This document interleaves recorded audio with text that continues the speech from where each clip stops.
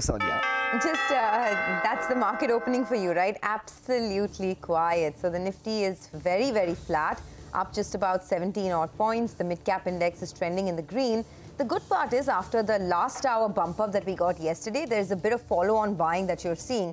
Now the Nifty is building on to its gain. 17,770 is what we're looking at. Remember, 17,800 is a bit of a resistance for the market.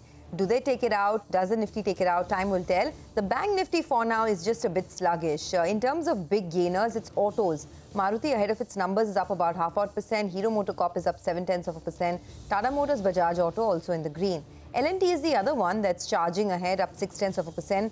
Bharti Airtel hit a record high yesterday, so there's some follow-on buying this morning as well. And Adani Ports, Asian Paints, Coal India, a couple of others that are batting for the bulls this morning. On the downside, Sun Pharma is coming in for a bit of profit-taking. A couple of other names in the tech space, Wipro, Infosys, TCS. In fact, yesterday was also a weak day for tech. TCS, HCL Tech, Wipro and Infy are all in the red right now. So keep that on your radar. And JSW Steel, Hindalco, that had a good run yesterday, are coming in for a bit of profit-taking right now. But otherwise, it's a decent opening, you'd have to say. After that last-hour rally yesterday, the market is building on to its gain. 17,790 now on the Nifty and a good 200 points higher on the Sensex. Not a bad start at all. Well, that's right, Sonia. Not a bad start. A couple of earnings reactions. Those stocks that are getting hit hard. SBI Cards, that's down close to around 4.5%. Tata Chemicals, clearly the street has taken note of the margin miss. The top line growth is quite good, but because of the margin miss, the stock is down close to around 4% or thereabouts. RBL Bank yesterday had a big run out there. There were various rumors in the market. There were a couple of clarifications that we put out as well on the screen. The stock is down close to around 3%.